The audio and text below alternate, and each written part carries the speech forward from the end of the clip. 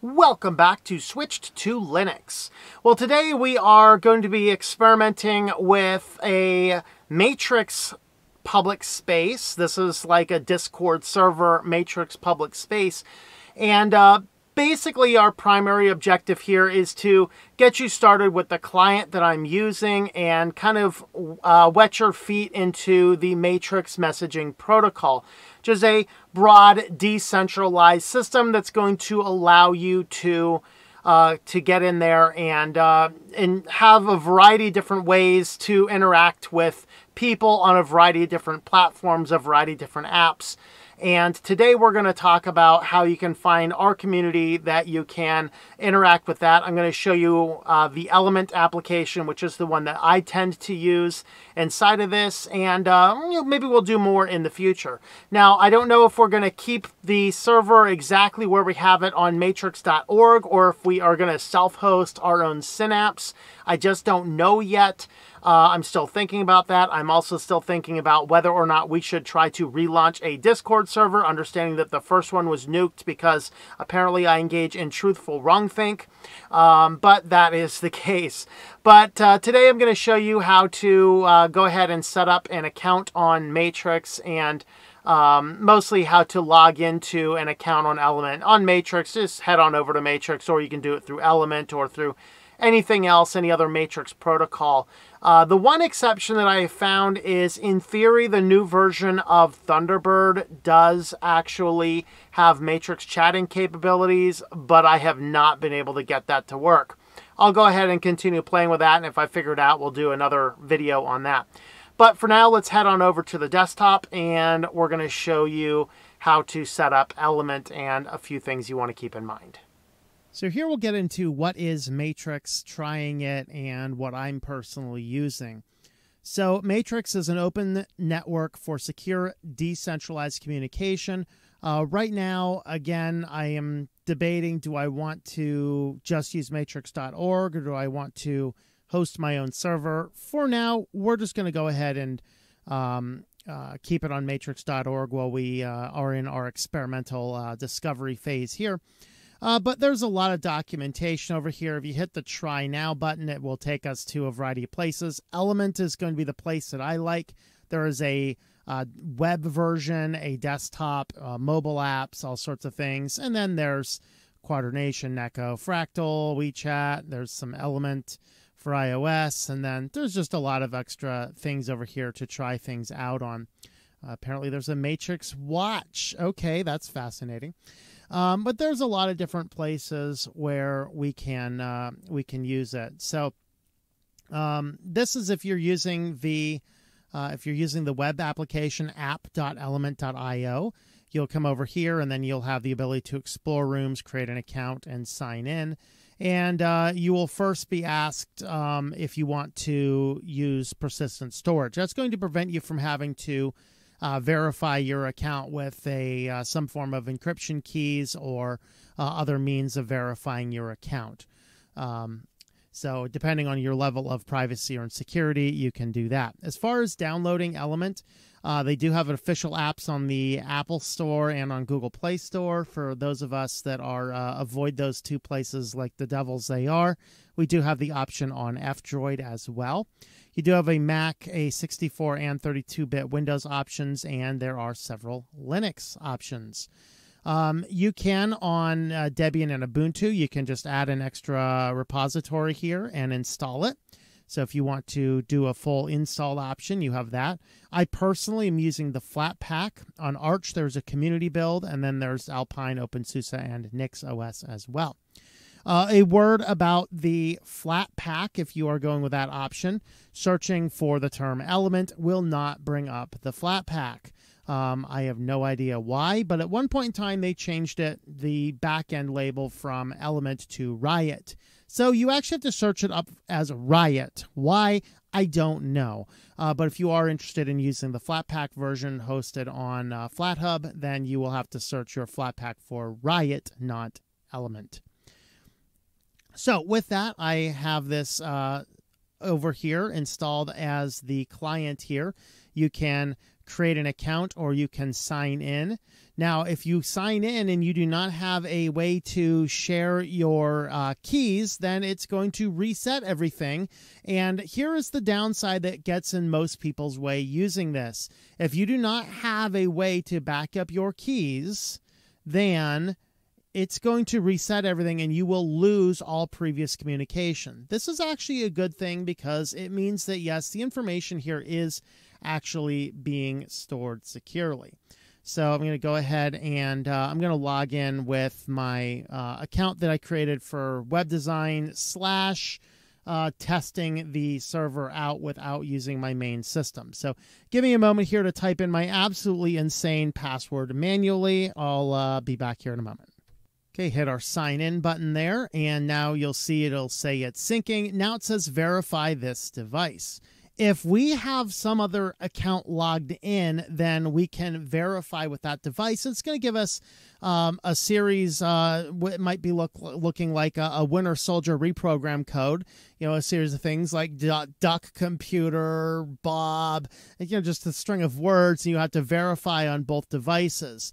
Other options. So if I actually had set up keys for this, you'll have an option by a passphrase or a key. So since I do not have any other active device, I'm going to have to use the reset all option. We have to proceed with the reset option. Now it gives me the option to generate a secure key. So this is a key file that you can use to keep somewhere safe, or a security phrase that you can use. And no matter which one, if you do not want to do this, just hit cancel. But every single time you have to log in again, it's going to force you to reset everything.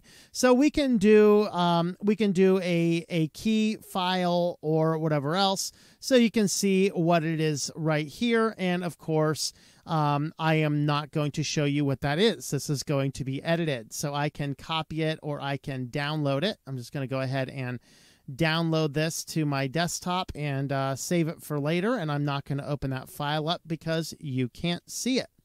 All right, so now I have that security key. Anytime now I want to log in on a different application, then I'll go ahead and be able to do that with that key file and with the content of that file, which is a series of string of characters. So once we are in over here, you will have your home option where you'll have any people you are connected to. So if I want to start a conversation with somebody, I need to know where they're at. Of course, my main one is at switchedtolinux. There we have it. So I'm right there. And I'm going to actually go and look at one more thing here because this is actually somewhat of a mystery. You can see that, let's see, switch to Linux. There's actually a Discord here, which that might be the old Discord server that was killed because Discord decided I engaged in wrongthink at one point in time. So this is me. This is the one here. Let's hit go, and then we have Unverified Sessions. Let's review Unverified Sessions. These are sessions as I was testing this out on the web browser, and it's going to show us what some of the other sessions are here in theory. It should set things up over here. And then what I'll be able to do is just kick all those guys off, whatever else. So you'll see extra things inside of here. All right, let's go ahead and click out of here. I thought that was going to do something else there.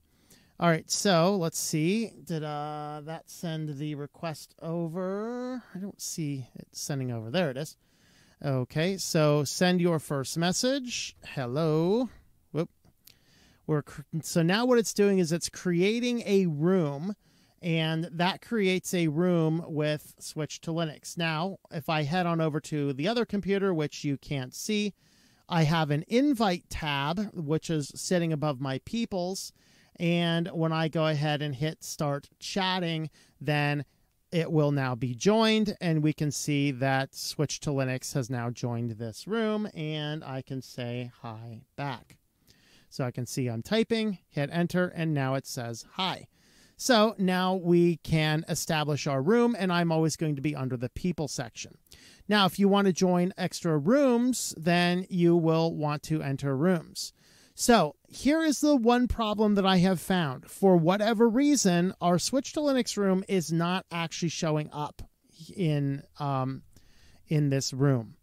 Why, I'm not sure why it's not showing up. It just gives you the option to create a new one, which will probably fail because the room is already created and we have been testing it for about a week now.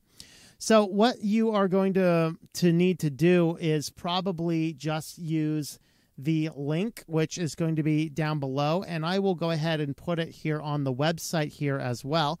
I'm going to go ahead and have a link for this down below. So what we're going to do is it's going to be matrix.2/#, and that tells you you're opening up a matrix protocol, and then you're going to go another / switchtolinux:/matrix.org. Click this in here. It says preview this link using Matrix home server, and we'll hit continue.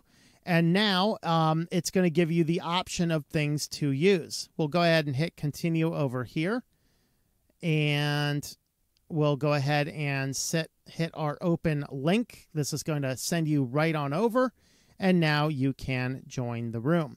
I'm going to reach out to Matrix and figure out why I am not inside of here.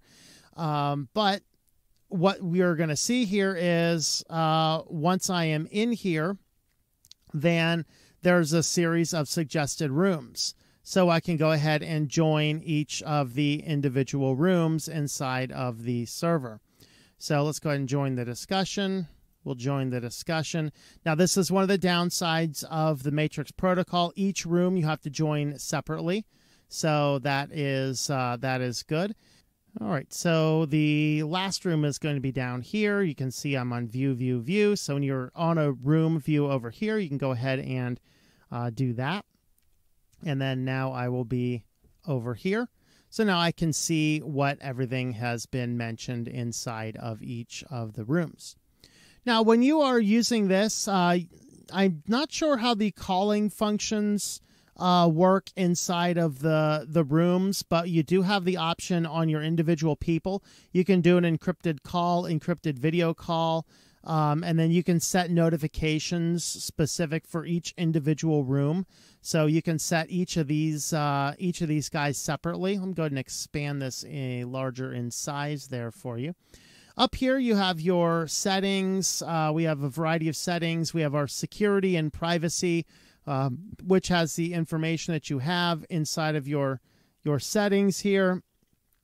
You can go ahead and put any information that you want or don't want inside of there. Your appearances, you can match your system theme. You can go light, you can go dark, whatever that happens to be. And then you have the sizes of message layout. You have your font size over here, and then there's image sizes, things like this. Do you want images large or this simple size? You do have some global notifications as well inside of here, and then some individual preferences. So you can flip through all those guys, and then here's voice and video calls. You can set everything up there. And then again, the security and privacy is going to have some things that I'm not going to want you to see because this is a live account. Everything else is publicly available info. So if you need a website, you can find me over there on Western MTN Web, although I can say I'm probably not going to be logged into that a whole lot. Send it to Switch to Linux instead. But you can find me over there on Matrix, and you can find the Switch to Linux community room. We are still in the testing phase of the room. We might move it to my own self-hosted server down the road, and check the link in the description, or by the time this video is up, I'll go ahead and have a link on the footer of the website, which has the link to open up your Matrix channel to find the channel. But this is a brief overview of the Element app, the places where you can get it, and all of those other factors. And come on over and join us for our discussions inside of the Linux communities. And it is unknown to me whether or not I am going to recreate the Discord server or not. I just don't know. We've been booted off once for wrongthink, but we'll see what happens. With that, though, guys, thanks for watching, and I hope that you enjoy switching to Linux. Thank you for watching this video from Switched to Linux. This channel would not be possible without the backing of the program supporters scrolling on the screen now. You can be a supporter at Patreon at patreon.com/TOMM or at thinklifemedia.com.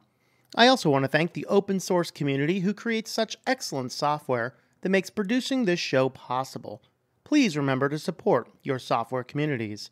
Thank you, and I hope that you enjoy switching to Linux.